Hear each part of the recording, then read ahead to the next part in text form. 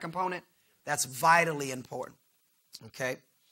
All right. Number 7, stays in regular communication with the Victory Group coach who has been assigned to them, remaining accountable to them for their vision assignments. We will be letting you know that before the group starts, who your coach will be, who your Victory coach will be. You will have their name and their number, and you will know them, okay? It's only going to be a select group of people, so it won't be, you know them already, okay? If I told you they're going to be, you would know them. So you'll know who your coach is, and they will be there as a coach to you. They will be there to hold you accountable, make sure you're doing your part. There'll be a help to Sister Chelsea, because if you're not turning your reports in, she can call the coach who can talk to you or whatever the case is. But they're going to be there mainly as a support, as an assistance to help you make your group a success. Everybody got it? Okay.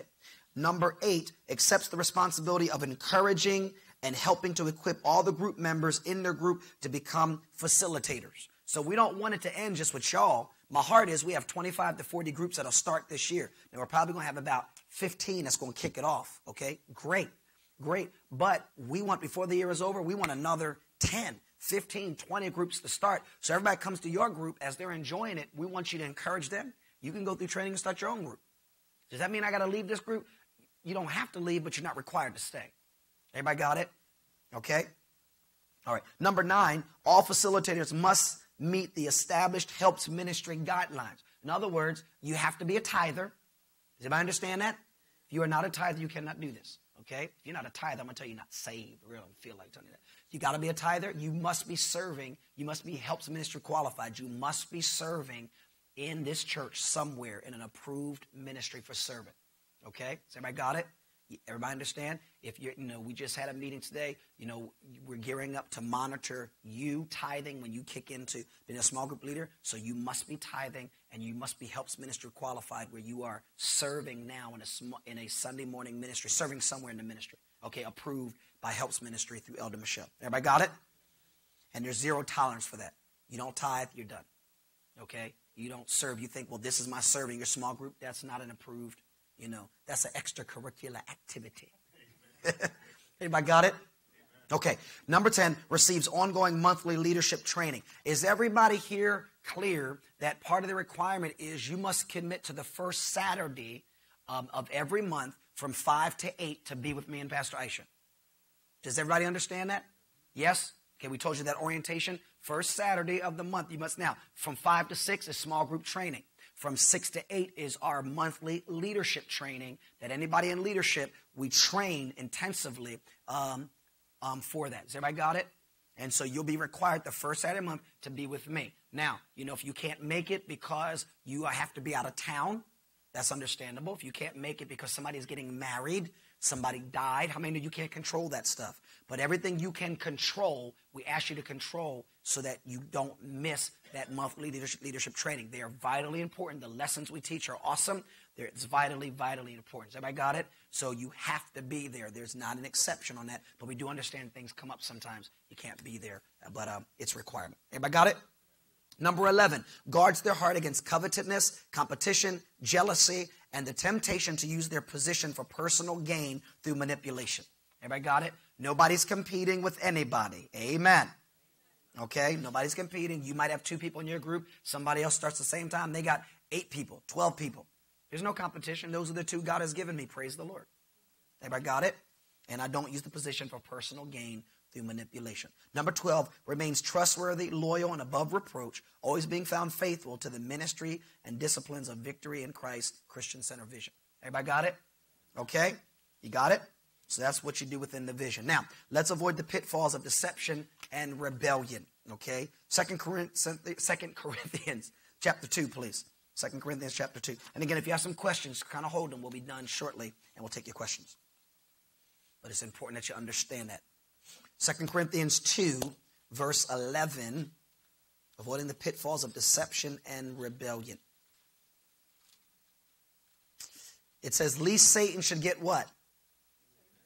An advantage of us, for we are not ignorant of his devices. Okay, we have to avoid the pitfalls of deception. Now, letter A, it says, remaining aware of satanic and fleshly deception is critical. Okay, you have to understand that Satan is out for you. You got it? That's not a fill in the blank. That's a statement. Okay, number one, write this in. Leadership is always a target for Satan.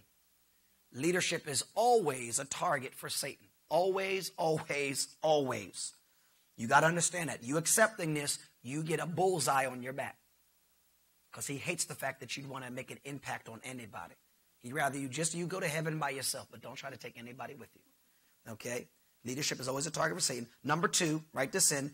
Rebellion is so subtle and must be nipped in its budding stage. Rebellion is so subtle and must be nipped in its budding stage. Rebellion is so subtle, must be nipped in its budding stage. We don't put up with rebellion here. We don't. I ain't scared of nobody. I ain't worried if people stay or leave because I rebuke them. We don't put up with it. I don't just pull people up before the church, but I will. You got it? I'll address things from the pulpit if I have to. You saw me do it this past weekend, and that was general. That was light, okay? But the point is, rebellion will destroy a ministry, and that'll never happen here. Everybody got it? But it must be nipped in its budding stage. So we have very low tolerance for rebellion. If we find out that a person is not sticking to the system, trying to do their own thing, group's over. Group's done. No discussion. No, Pastor, I thought it's over. It is done because we trained you. We told you to stick to the system. We gave you the tools. There is no excuse on it. You follow me? And some of the most rebellious people are parents that don't want their kids to be rebellious. You follow me? Well, how many know in this house, in this church, everybody here are spiritual kids. We're the spiritual parents. It's the same principle, okay? But it's very subtle. Satan starts out with rebellion a person with a thought. Just a thought. And then I reason within myself, and I then begin to justify. Everybody got it? You got to nip it in you, right? Everybody in here will be tempted to rebel in some area of your life somewhere. Amen.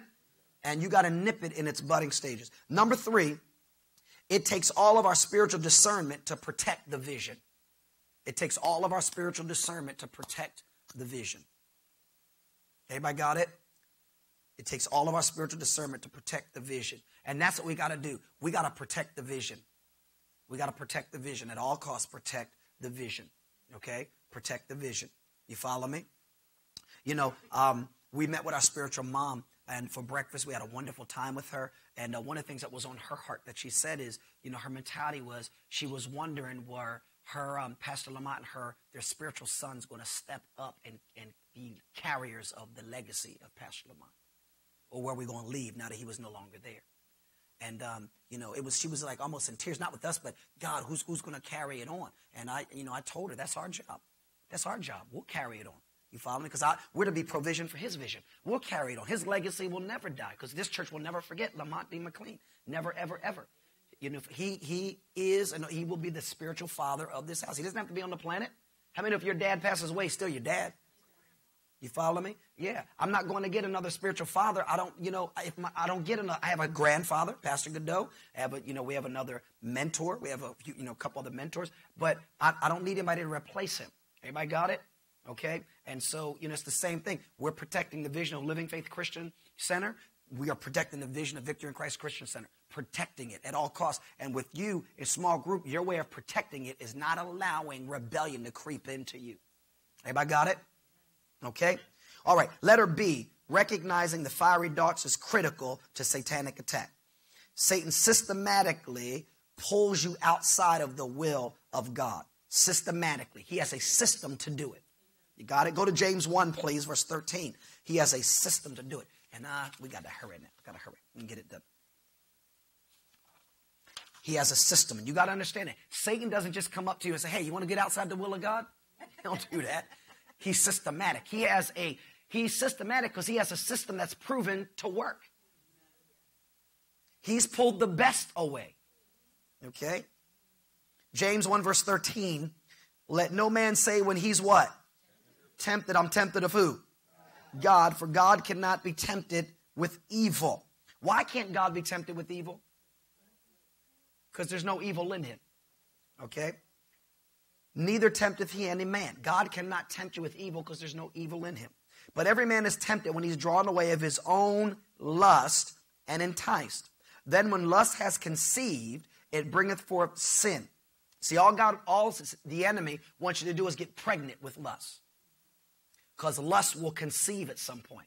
So all he wants you to do is he wants you to allow him to impregnate you with lust. Because once it's in you, unless you abort it, it's going to come forth. You got it? When it has conceived, it brings forth sin, and sin, when it's finished, bringeth forth death. Do not err, my beloved brethren. You see that? Now look at the next thing there. To be drawn away is to gradually become distracted so that your focus is lost. That's the definition of backsliding. You follow me? You just get drawn away gradually. Hey, y'all remember, you ever been drawn away from your prayer life? Your study life? How about your worship? Church attendance? You just get drawn away gradually. You follow me? And then you become distracted and now your focus is off. Okay, number one, let's look how he does this. Number one, write this in. He challenges the right of authority to give direction. He challenges the right of authority to give direction. You know, Sister Debbie, when she first came in, this is kind of wrong context. When she first came in, she looked at me and Pastor Aisha, and she said, what can those two young people tell me? Now, she wasn't being rebellious, but she was just like, you know, what can they tell me? Now, how many know you weren't being rebellious? I don't think you were. But watch.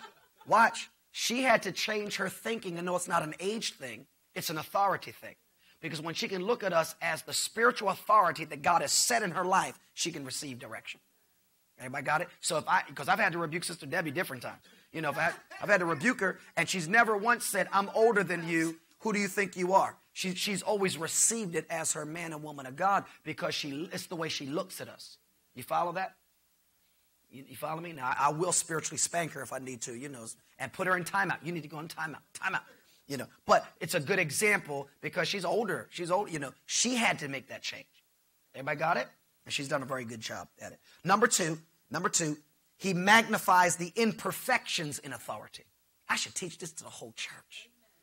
He magnifies the imperfections in authority. That is why authority never needs to make you think they walk on water. Because they are imperfect people. And, you know, if I try to make you think I walk on water, I'm giving Satan ammunition. Because when my imperfections come out, which they do and will and, you know, continue to do, it'll, you know, it's a magnification thing. But if you come across the way I am, I'm real, I got issues, you know, then your mindset is he's no different than me. You honor your man and woman of God. Yes, but understand they're no different. Everybody got it? Okay? But he'll try to get you to magnify. The imperfections in who's in authority over you does not negate their authority over you. Because God did not give them authority over you because they were perfect. He gave them authority over you because he called them to be an authority over you. Because all of us need authority over all of us. Amen?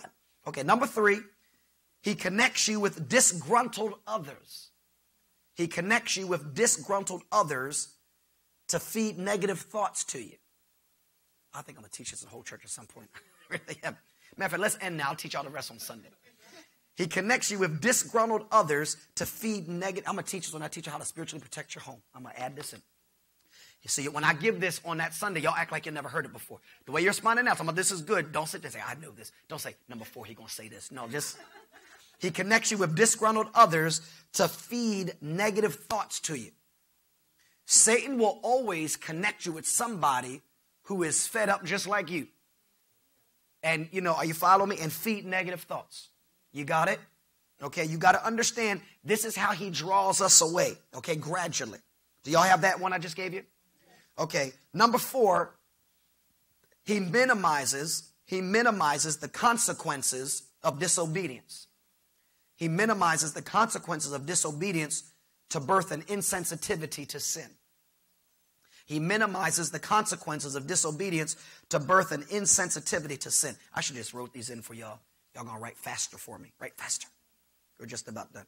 But it'll affect you writing it. He minimizes the consequences of what? To birth an insensitivity to sin. Do you have that? To birth an insensitivity to sin.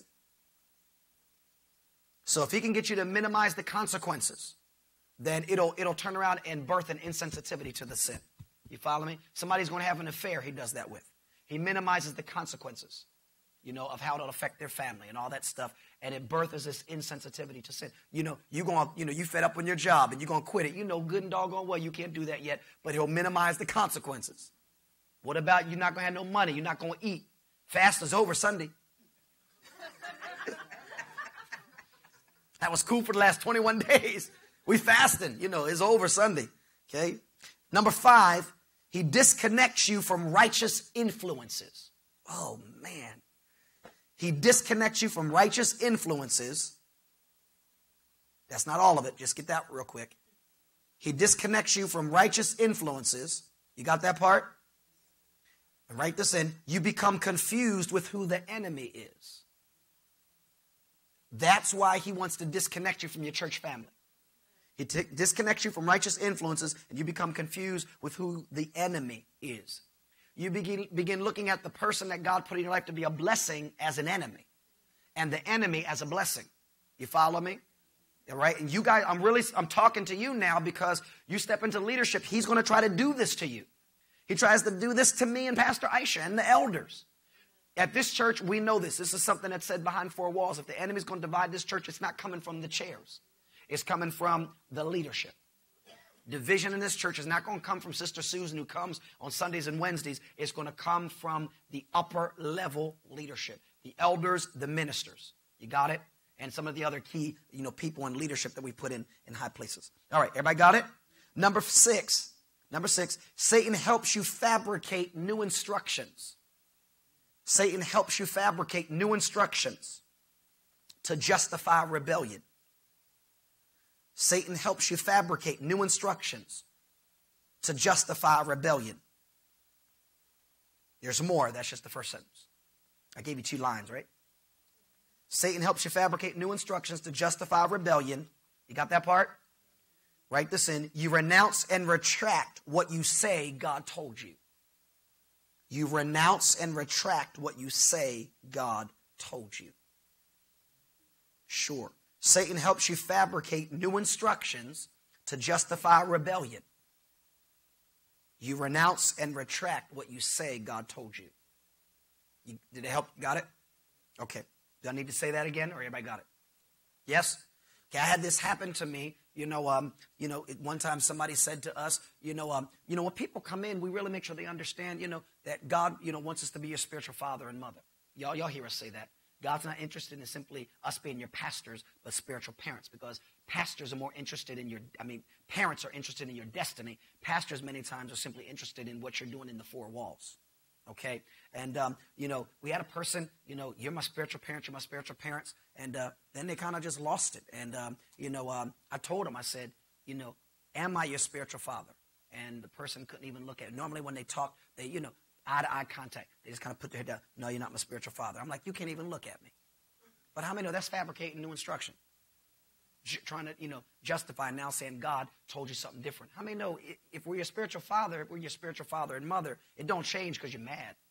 And how many know, even if you leave your parents' house disgruntled, they're still your parents. And good parents will always say, you can come back. They'll never say, once you leave, you're out of here. That's jacked up parents. Good parents, know you leaving ahead of time. It's about natural. So, this is your house. You follow me? Why? Because when you hit a wall and jacked up, I want you to call. You follow me? But my point is here, that will happen. You follow me? That'll happen. That happens with people in church. They, this is my set place. But because things will happen the way they want, now they want to say, this is not my set place. Well, somebody's double-minded and it can't be God. Especially if we don't pressure you to make this your set place. Either you said it was. Now, well, I missed it. No, you didn't. You're just trying to fabricate new instruction. Okay? All right. Number seven. Now get this good. He prompts you to recruit others. I'm talking about Satan now. He prompts you to recruit others. If you just keep this list in front of you, it'll keep rebellion out of you. He prompts you to recruit others in your unrighteousness. He prompts you to recruit others in your unrighteousness.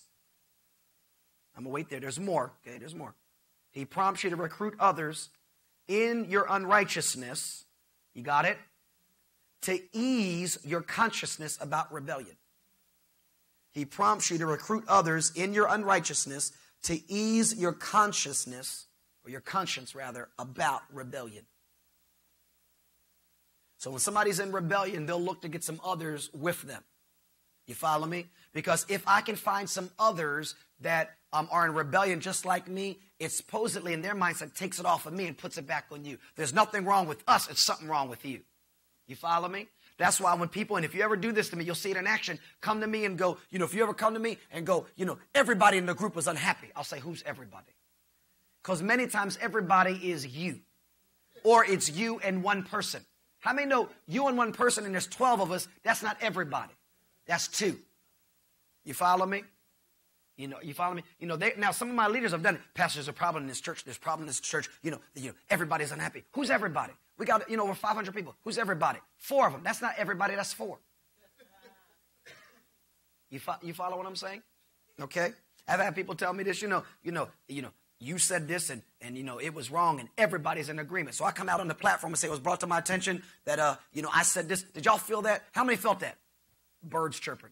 You follow me? No, it wasn't everybody. It was you. Y'all follow what I'm saying? So I'm saying that so even in your group, if group comes that's everybody's disgruntled and everybody feels we just need to do something else. Who everybody? Now if it is everybody, how many know? They off, you stay on. Y'all hear what I'm saying? Okay, but rebellion will always look to recruit others to ease its consciousness of a rebellion. Now, how many know you can recruit 1,000 people? You're still rebellious. Y'all hear me? Rebellion does not get its way. You call it what it is. Y'all follow me? Okay, y'all saw that with Moses. Remember Moses and Korah? Korah wanted to go recruit all these people and thought, now, you're not the only one that hears from God. But the bottom line is, that's true. But concerning this vision, yes, I am the only one. In this house, Pastor Aisha, nobody else, the elders don't hear, the ministers don't hear, nobody else hear. In this house, we hear. You follow me? Now, for your own personal life, you hear. But in this house, for this vision, we hear. And what did God do? God said, call them outside. And God gave them a chance. Some of y'all need to step over here, swallow them up. You follow what I'm saying? So you can recruit all the rebellious people you want. It's still rebellion, and God's still going to deal with you. Everybody got it? All right, number 8. Satan sets the stage. These 8 men will change your life, I'm telling you. Satan sets the stage with an event. He sets the stage with an event to push you over the edge into open rebellion. He sets the stage with an event to push you over the edge into open rebellion. Y'all got it? Satan sets the stage with an event to push you over the edge into open rebellion. When you're rebellious and you're looking for a reason, he will give you one. You follow me? You're rebellious and you're just mad, you're just fed up, and somebody cuts in line at the tape table. How many know? Just gave you a reason. That one person cut in front of the line, and now the whole church don't got no love. There was just one person cut in front of the line. You follow me? You got me? I do an illustration, and I hit the person. And there it is. See, he always hitting somebody. That's why I don't sit on the front. I sit in the back. He always hitting something. LD Yolanda normally says hi to you. Normally says hi. And this one day, I told her from the office, LD, I need you to go do this right now. Don't talk to no. Go do it. So LD Yolanda comes storming out the office, and she normally says hi. But this time, she was on direct orders. I said, don't talk to nobody. She didn't say hi. You're like, see, even the elders don't talk to nobody. How many know Satan will give you a reason? He'll give you a reason. Okay? It was dramatic effect. It was storming out for me. Going to do what, ask you to do. Y'all follow me? You got to understand that. You got to understand. Hear me, if I'm looking for a reason to leave the church, looking for a reason, hear me, Satan will give you one. And if I'm in a mentor, I'm looking for a reason, you need to slow your roll, because that means you're not supposed to be leaving that point looking for a reason. There was a guy here one time, and he's very gifted as an actor. Very gifted, extremely gifted. And he would be in our plays, extremely gifted. And he was like, Pastor, my heart is to go to Hollywood. My heart is to go to Hollywood and be an actor for God. And I'm like, that is cool, man. That's great. And he's like, I want to go now. I'm like, you're not ready. I said, if you're stepping into the devil's playground, you're not ready to go. You've barely been saved a year. You're going to go out there and think you're going to make it. You need to stay here, get mature, and go. Well, he said he was going to do it. He didn't turn around and take our advice. Went out there, got off. We saw him on TV. He was on Law and Order one time playing a bad boy. I'm like, there he is right there. Law and Order, he is off. He is off now. You follow me? He's back in this area. He is off. And sure, God sets it up. He ran into one of our members trying to talk stuff, and the member started talking what they're learning here. He's like, where do you go? And she said, I go to Victory in Christ Christian. He said, Pastor John Onisha? She's like, yeah, he put his head down. Because he knows you can't talk no stuff to our members. They talk too well. He knows. But he's off. Are you thinking he's this God, not a small G. He's this God and nobody can touch him and all that. When I see him, I'm going to beat him down. Because like you know better. You follow me? But my point is he was looking for a reason. Satan gave it to him. Gone. You follow me? Okay. Y'all understand is this making sense? Okay. All right. Things don't just happen. They are planned. Good or bad, they are planned. Okay. That's why you trust your man and woman of God unless they're goofy. You have to have sheep that love you, pastors rather, that love you, because every sheep can get goofy. And when God gives you good pastors, you trust them. You don't follow them blind, but you trust them. Because if Satan gets me off, I need to say I'm going to defer to my man and woman of God so I'm not off. Amen. That's why we have pastors. That's why we have, because how many know we are sheep first too? Amen. All right, letter C. Proven track record that no weapon formed will prosper. It says, it is refreshing and encouraging as we look back since our inception in 2000. That date is getting further and further away. That we have been victorious over all types of attacks against the ministry. We know for certain that God has his hand of guidance and protection on this ministry, and no weapon formed against us will ever prosper. And the church said, despite what others have maliciously done, the continued blessing of God on our lives is our vindication. Number one, and this is you don't have to write this, right? Number one, persecution has not stopped Victory in Christ Christian Center. Y'all see that? Number two, rebellion in leadership has not stopped Victory in Christ Christian Center. Number three, desertion has not stopped Victory in Christ Christian Center. Some folks that we were using it just got up and rolled. You follow me? Got up, roll. We started program, they gone. You follow me? Desertion hasn't stopped us. When God's hand is on something, you leave, hear me, the ministry will keep going. He'll replace you. You got it? Act like you were never there. Okay? Number four, betrayal has not stopped Victory in Christ Christian Center. There are people that are talking about this ministry right now. Talking, okay? Talking bad. People that putting their lips on this ministry. How many know you don't do that? But in spite of that, we're still growing. In spite of that, people are coming in, getting saved, joining the church. We're still growing. It's an indicator God's hand is on this ministry. Everybody got it? Right, letter D, we rest in the awesome promises of God's commitment to us. Number one, we're not going to look at these scriptures. Take your time. They're just a reference point. Matthew 16:18. Y'all see that? Write this in. The gates of hell shall not prevail. The gates of hell shall not prevail. Satan cannot defeat this ministry. Not going to happen. This ministry is thriving and growing and blessing folk and doing what God has called to do. The gates of hell shall not prevail. Number two, Isaiah 54:17. No weapon formed against us shall prosper. Put that in. No weapon formed against us shall prosper. I don't care if somebody's planning a scheme in a back room somewhere against this ministry. It will not prosper. Okay? No weapon formed against us shall prosper. Not going to happen. You got it? And then number three, Psalms 127:1. Write this in. Except the Lord build the house. Okay? Except the Lord build the house. Okay, and it goes on to say they labor in vain to build it. Okay? So how many know if God builds the house, it's going to get built? Okay, if God builds it, it's going to get built. I don't care what happens, it's going to get built. And ladies and gentlemen, that has been, if somebody wants to know what's the secret to our growth and our success, we are letting God build this thing. There is no personal agenda. There's no man-made flesh put on display. This is God's church. This is his vision, and we let him build it. You follow me? I'm not trying to make a big name for ourselves. I don't care. I just want to minister to God's people. And as we do that, God will build this house and build it rock solid. And what I'm really after, and you guys have heard me say this before, I think, I'm not even building it for this generation anymore. This generation is benefiting from us trying to build it for the next generation. I'm trying to build this for my son and so forth for his generation. You follow me? Because I'm real concerned. This is why. I'm real concerned when I see church today. I'm real concerned. Church is not doing what it's supposed to be doing. There's so many off agendas and so forth. And I know, unless Jesus, unless he comes, we're not going to be here. We're not going to be here. All those kids on that side, that's victory of today and tomorrow. And I'm building it for them. I'm setting things in place so that when our time is up in our generation, has gone on, there's a system set in place for the next generation. You follow me? You got it? That's what I'm after. Now, I'm not really building it so much for this generation. This generation is being benefited, but I'm thinking about victory where it's going to be 15, 20, 30, 40 years from now. You follow me? Which means we can't get so comfortable with us doing things the same way. You follow me? Because next generation, there's a different way to win them. You follow me?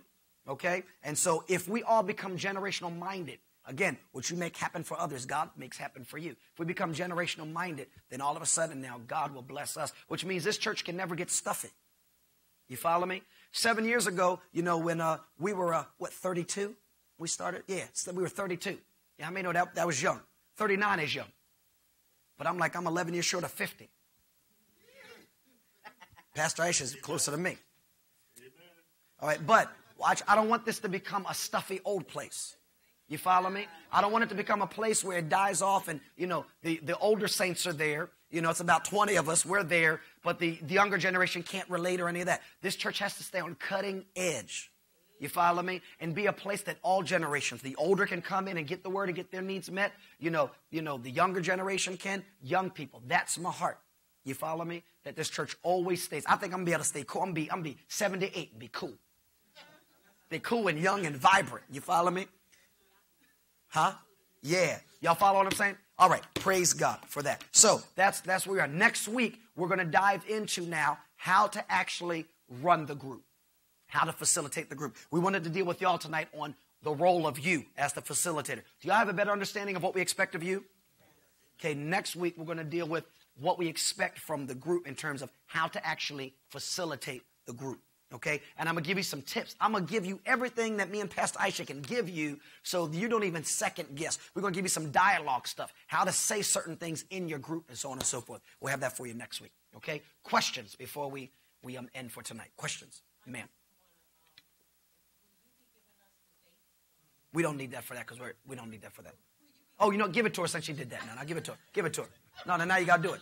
Now you got to do it. Go ahead. Yeah. Go ahead. Yes, ma'am. Will you be giving us the dates? Because that kind of flew by me, like you said, there's a meeting of this and there's a meeting of that. And, will you? It's only the first Saturday. Just the first Saturday? Just first Saturday. You said something else after that, like the leadership group? No, the first Saturday, 5 to 6 o'clock is small group training. Okay. 6 to 8 is leadership training. Oh, so that's right behind it. Mm-hmm. Okay. Yeah, so it's 5 to 8. Small group leaders will be with us. 5 to 6, we're going to be focusing on small group. That's when we're going to be showing the DVD for that month. 5 to 8.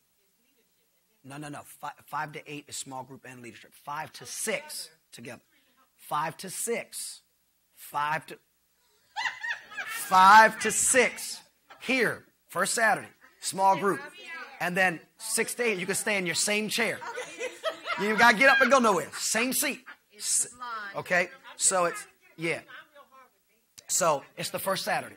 First Saturday. And so the 5 to 6 is going to be, there's certain other principles I want to pour into our small groups, but that's also going to be where we're going to actually show you the recorded DVD message that Pastor Aisha and I did. The 10 minutes, it's going to be a 10-minute, okay, DVD lesson around the sermon series. And at the end of it, we're going to pose the questions that we want the group to talk about. You'll get to see that and ask us questions off of it so that you're completely straight going into your group. So it's only going to be 60 minutes. Once a month. So I don't want to bring you out multiple days. It's going to be small group training, 5 to 6, and then leadership training, 6 to 8. Okay? In leadership is 2 hours. Leadership, we get together. I teach a leadership lesson. I'm getting tighter on my teaching them. I did all that. I'm getting tighter, but they give me an hour. It doesn't always take an hour. We don't. If we get done before 8, we're out. But it's 6 to 8. I teach a leadership lesson from 6 to 7. Then people can do question and answer about the lesson. And then we deal with any administrative stuff for the church with all the leaders. And then we're out. Okay? Okay, so that's what happens. All right, I think you were next. On the groups being 8 to 12, let's say you're at your number 12 or somewhere around there. How do you control, or are we going to have the people come actually through the church to get into the group? Let's say a neighbor hears something. He says, hey, I want to come to your group. You say, yeah, come on, or no, I really want you to go to the church and then see what No, they come to the group. They come to the group. They don't have to be a member of this church. When I say they don't have to be a member, that if they are in another church and connected, we don't want them to really be a member. if they're connected to another church, meaning we don't. This is for our church family, unbelievers, unchurched. They don't have a church home. They're looking for a church. We want them. Now, somebody that belongs to a church, they can come visit. They can come, we're not trying to stop. But if it goes beyond 12, it gets out of hand. So we want it to be our church family. But then if there's unsaved people, a friend that's unsaved or unchurched, we want them to, be part of the group. They don't have to ever come to the church. We want them to have an opportunity to come because they need a church home. But it's not about you got to come to the church first. Come to the group. Let the love of Jesus be on them. But if you have a friend that goes to another church, they're involved in their church and so forth, I don't want them that are connected in the body of Christ to come into a group and take up a spot that our church family can't get in or an unsaved person can't get in. But then the whole thing is we want people to start their own groups. So, you get 2 people that start out of your group. Now I got 2 spots to put somebody else in. Okay? So that's how we want it. But if they want to stay in the group, they can, but they're not required to stay in the group to teach a group. Okay? Okay, different subject.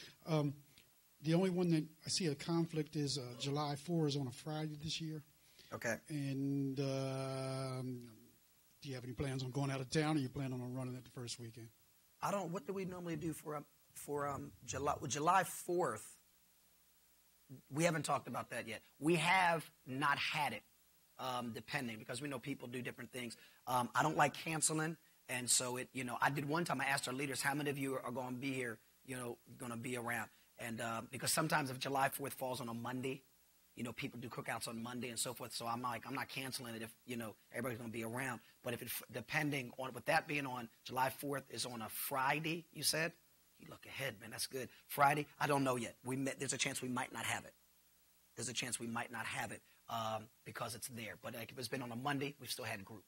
Because I'm not going to cancel it, and you're not cooking out till Monday. So, but for people might be celebrating on Saturday, and so we'll have a better feel. There's a chance we might not have it. And if we cancel it, we don't have it another time in the month. For the most part, we just don't have it that month. Sometimes we have said we're not having it on the 1st, we'll have it on the 2nd, but I don't like bouncing back and forth because I want people to know this is when it is. Okay? Okay, we'll finish up. Go ahead. The training DVDs, will they be put out on a monthly basis, weekly? The DVDs of the lesson? Yeah. They'll be monthly unless somebody's meeting more than monthly. We're going to get a feel for the groups when they're meeting. If somebody's meeting, the bare minimum you can meet is monthly. I would love for people to meet weekly, bi-weekly, and if somebody's meeting bi-weekly, we're actually, depending on how many, we're going to do another DVD lesson. If they're going, if somebody's going bi-monthly, they're doing twice a month, we're going to do another recording for that group so they have it. Okay? So it depends on how the groups are. Okay? Good question. Okay.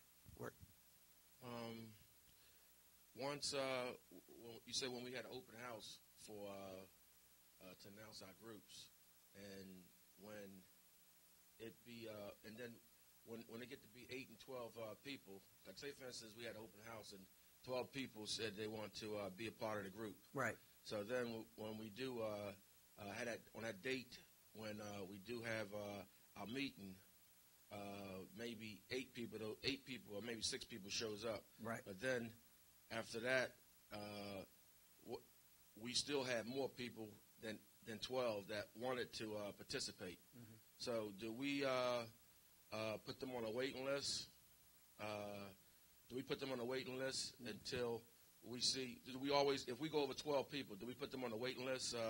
So just in case if these people ain't showing up consistently to be taking up space, where somebody else who truly want to do it could come in and take up that spot?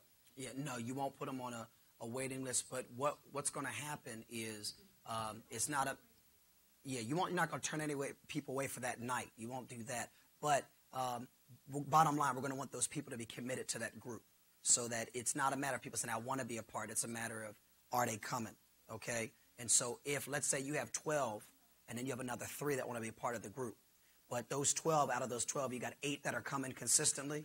Then the other 4, we're going to let those other 3, come. But you'll never turn somebody away for that one meeting time. You're never going to turn them away. And you'll never turn anybody away regardless. Even if for some reason for maybe a month you end up having 16 people come, what we're going to do then, we're going to look at, okay, over that period of time, who is it that's coming to your group? Yeah. And is there maybe somebody within your group that we can look at maybe starting a second group? is not that you'll turn anybody away. Yeah.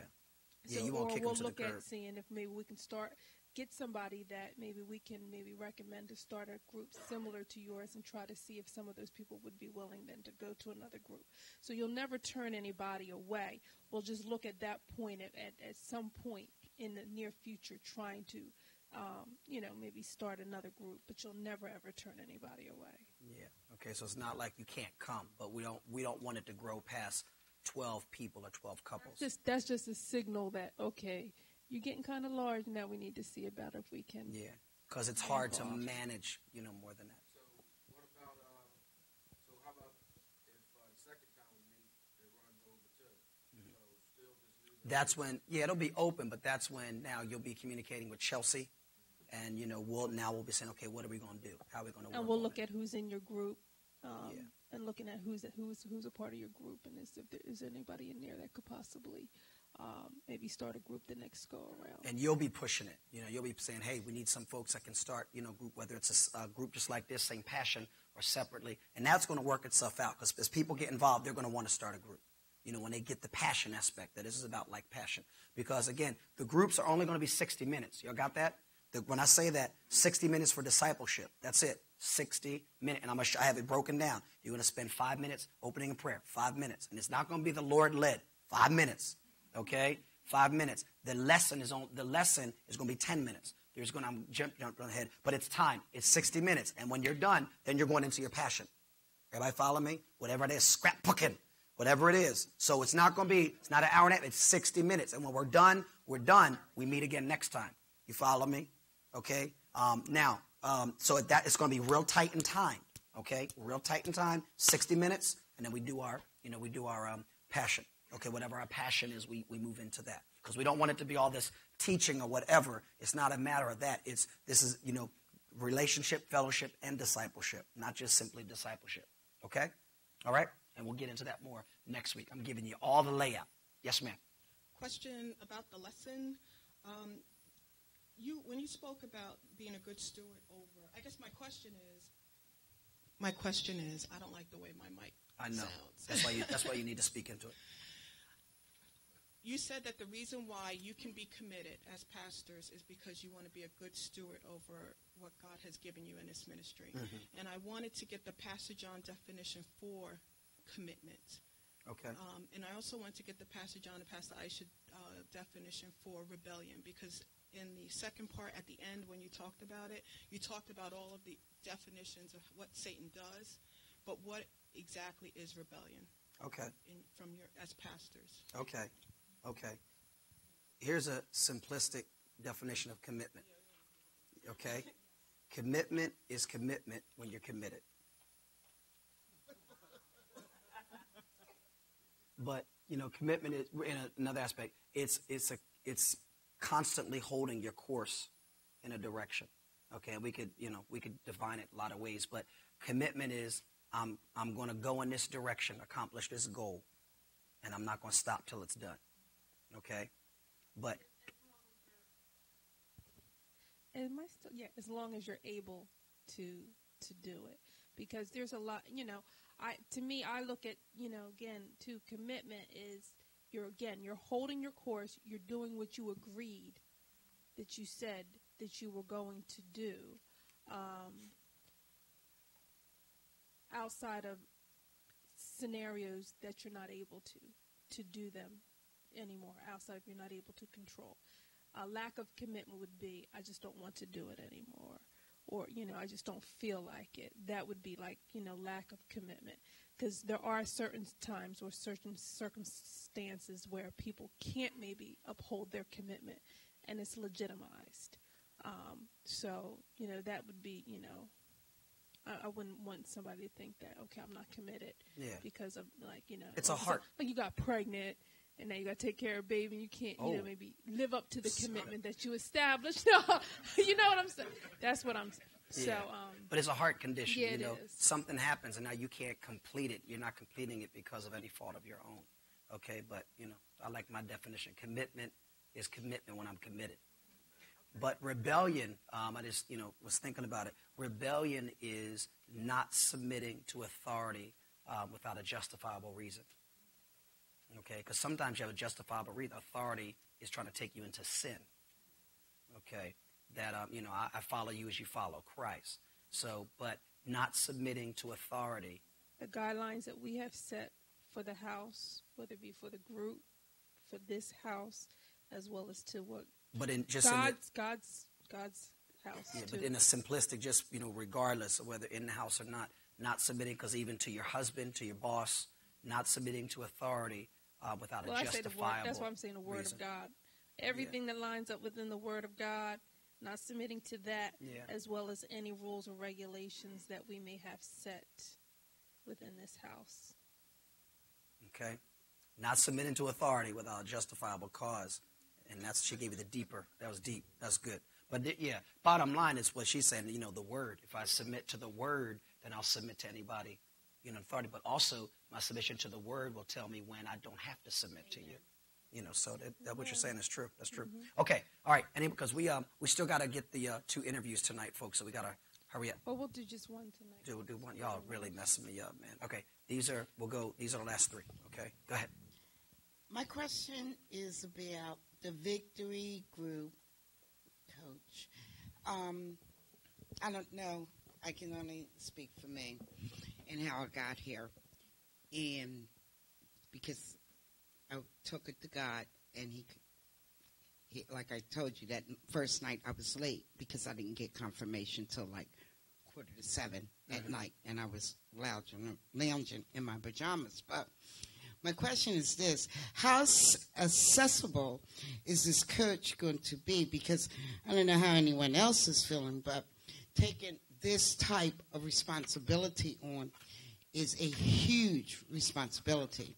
So I got butterflies when I think about it. Sometimes I get nervous. I don't know if that's normal, or am I supposed to feel that way, or am I supposed to feel this great amount of confidence, But I feel more, it's a little nervous and a little scary to me because it is a huge responsibility. Maybe this is how it's impacted me.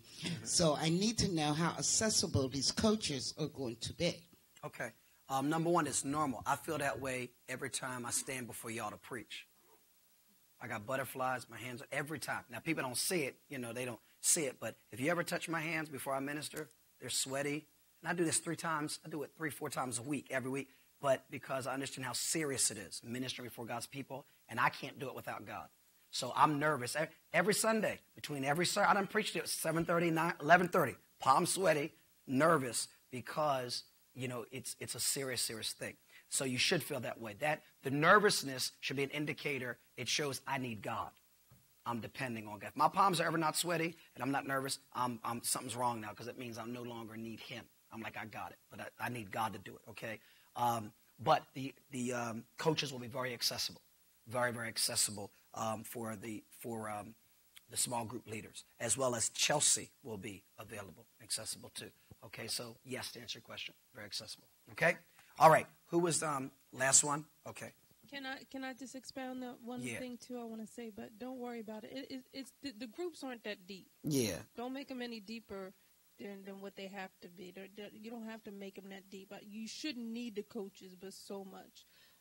Hopefully, not unless you have some major issue that you need to discuss, in between. Because remember, you're going to have us too once a month where you can ask questions to us in your once a month sessions. But the one thing that I can encourage you, like my husband said, you will get nervous and it is a big responsibility. But like I always said to my husband, when God told us to start this church, and I was like, I don't know if I want this. I'm scared. I'm nervous. That's a big responsibility. I said, you punk. No, I didn't say and I'm like, I just want to I just want to take care of my children and just be responsible for my children, not a whole bunch of people that I don't even know how big they're going to get. And one thing he said, you don't got to worry about the people. You just got to worry about being obedient to God and doing what God tells you to do every single day. And whatever God tells you to do, that will automatically take care of the people. And if you do that, the same thing with your group. Just hear the voice of God, follow the format that's been laid out. Just do what God tells you to do what we tell you to do, and leave it to God. And that'll take away a lot of your worries, your cares, and your concerns, and you'll have peace. Yeah. Okay. Going back, here's Pastor Aisha's commitment. She had surgery today. She here. That's her commitment. And I tried to get her to stay home. She's like, no. And I saw her wincing and pain. She's like, I'm fine. I'm going. She had, so, it was minor, small, but, I was in the room with her and they went to cut her and I had to go out, I had to go out, I had to, Jesus shed the blood so I don't have to see it in Jesus' name. So, but, okay. Who was that? Okay, last question. Okay, go ahead. Yes. Oh, before you do, so yeah, the groups are going to be fun and easy. They're going to be laid back because of the passion. And we're doing the teaching. You're going to facilitate, and we're going to deal with that next week. You're going to facilitate the questions that we give. So it's going to be laid back. It's going to go by real fast. You're going to actually be wanting more time. I know people can come back and say, Pastor, can we make it more than an hour? And I'm saying no, an hour, because... Well, no, that's when you can then add on, instead of maybe twice a month, you can have weekly. Yeah, but the discipleship time is 1 hour. Okay, here's one of the keys. Y'all notice, as I teach, my teaching is not real long, and when I stop, people want me to keep going, and it entices them to come back. You follow me? Versus when it's real long, they're like, I don't know if I'm coming back next week. I got enough to last me a month. So, All right, last one. Yes. Hi. My question. Hi, Pastor. My question is, with the type of group that I am going to be involved in facilitating, what do I do if a man shows up? That's a good question. Because, there might be a lot of people who say, wow, this is really working. Maybe you might want to try. I mean, is it possible that, I could, maybe I could share, with him what's going on with our group, but I really didn't want to. Well, but if your group is for women. Right, because I'm saying that, fine. but at first I thought you were saying, like, we're not going to just have all men, all women, but I don't think that I would feel comfortable. Yeah, no. Some groups might be just for women. Okay, so it is okay. Yeah. That's what I really was hoping absolutely. And that's, again, it's the like passion, okay? But then, you got Wayne. So Wayne will be there. But no, so no, it's okay. All right? It's okay. If it's, that's fine. And that way you won't have to worry about that because people know. Okay? Okay. And the next question is just... You said you just had one. I do, but okay, well, maybe it's not a question. Go ahead. It's just when you, the next time when we come and you said you're going to be helping us with questions, I just wanted to make sure that I would ask you this time, could you cover if people try to come to the group at, let's say the group started at 8 and we got to do the hour of the lecture, but we notice they keep coming in at 9. Yeah. And they got to come for the part 8. Yeah, we'll talk about that. Okay. Yeah. Thank you. We'll talk about how to handle that up front and how to give it time and how, yeah. Okay. So good. All right. Was that?